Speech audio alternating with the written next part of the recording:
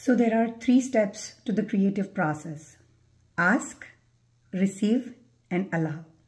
Asking is very easy, right? We ask for the best things. We like this, we don't like this. We sift and sort through all the contrasts and we say that, hey, universe, this is a beautiful thing. I really love this and I want this. So asking is easy.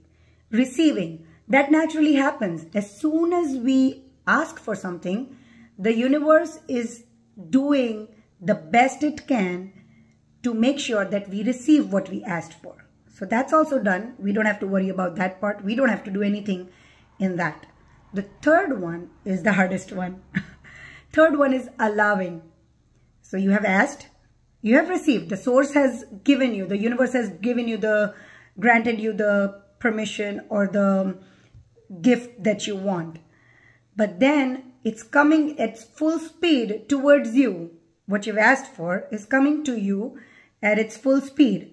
And we forget to open the door. We forget to let it in. We don't allow. We come in the way of allowing it. To allow it, we simply have to become what we have asked for. The source has become. The universe has created that version of us already. But now it's our duty to become that manifested version that has already achieved it. A little bit complicated, but once you get the hang of it, it's so wonderful.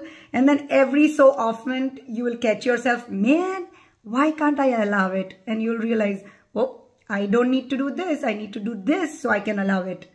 I've already done the first step. Second step, the ask and receive.